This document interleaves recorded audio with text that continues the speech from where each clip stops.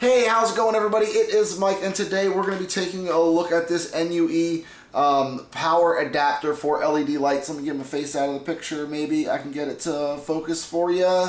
There it is. That's the adapter. That's what it looks like. You can pick these up on Amazon for about anywhere between $26 and $30 on Amazon. I believe they're also called A3 is the other name for it, and then NUE actually is the company that sells them on Amazon, or at least the company that I bought this one from. And the cool thing about this device is it will work with LED RGBW strip lights and Philips Hue. So you can use this instead of buying the $80 strip lights from Philips Hue. You can buy one of these boxes for under $30, buy a couple spools, and I think this will do up to 2 spools on one device. You're gonna have to count out your amperage here. So this is a max of 15 amps. So you gotta count out, depends on how many LEDs you have here.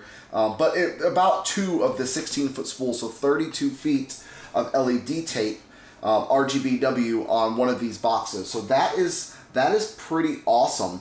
And obviously you need a power supply that be able to handle the 15 amps. I think I have a 5 amp power supply here. So it's a really nice replacement if you didn't want to spend the extra money on the Philips Hue stuff and you wanted to get something a little bit cheaper and still get be able to use the Hue app, still have it work with Alexa, still have it work with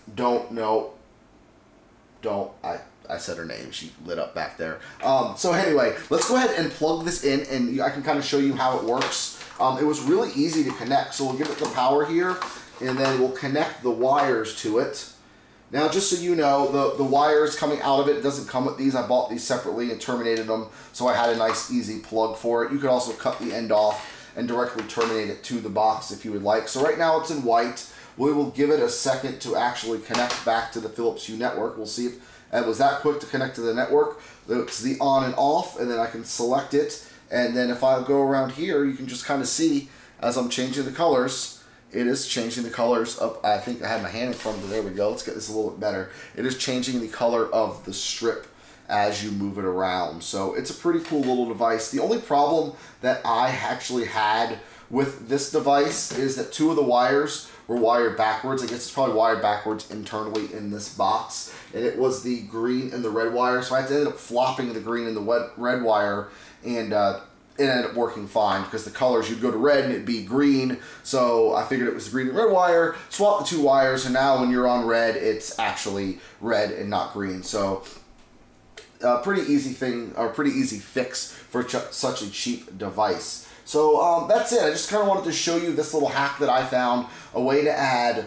a lot of LED lights to an area for cheap, and that will still work with all your other smart devices.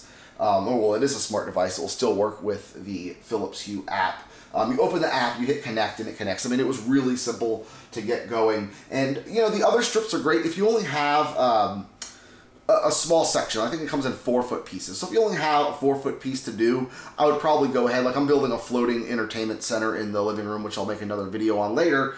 I'm going to put LEDs under that, and I'll probably just buy the Philips Hue when it goes on sale for $67 instead of going this route with it, because it gets up there in price. It's really when you want to do the long runs that I think it's worth buying a box like this if you need to do 16 feet of this. I just did some underneath some shelves here in my office. I had to cut it and solder it, and I'm gonna tell you what, soldering these things they're a chore to solder these. I've never soldered such a small connector onto these, but it works really well. So if this is something you're interested in, or you're interested in Philips Hue, because Philips Hue stuff is really awesome. I just wish that the LEDs were a little bit more, a little cheaper, a little more accessible. They're really pricey for what they are, especially when I can buy a spool of 16 feet of LED tape for like 10 bucks on Amazon. Then I can get this for $30. I'm in it for 40 bucks, and I have 16 feet where it's going to cost me $80 or $90 when it's not on sale for 4 feet, and then another, I think, $20 or $30 for a couple of foot